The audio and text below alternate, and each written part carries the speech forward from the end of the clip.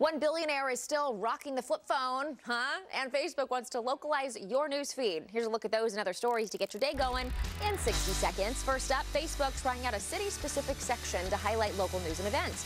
The social media site will begin the test with a handful of cities. Info will be selected through a combination of human staff and artificial intelligence, AI. Dolly Parton has dropped the Dixie from her Dixie Stampede dinner show. The attraction will now be known as Dolly Parton Stampede. Parton said in a statement the change is due to changing attitudes. And Selena fans may soon be able to watch a TV series based on her legacy. ABC has committed to a pilot that won't be about Selena herself, but rather a singer inspired by the late star. Fans cannot wait for Black Panther. Courtney, the movie outsold all previous Marvel films in its first 24 hours of ticket sales, pre-sales, according to Fandango. The film opens February 16th, and billionaire Warren Buffett still has a flip phone, people.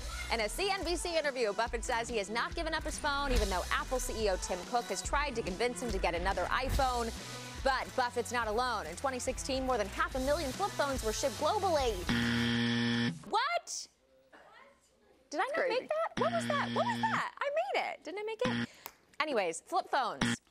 I thought they were just paperweights, but Warren Buffett. But you know, Tim Cook's like, hey, you want an iPhone, man?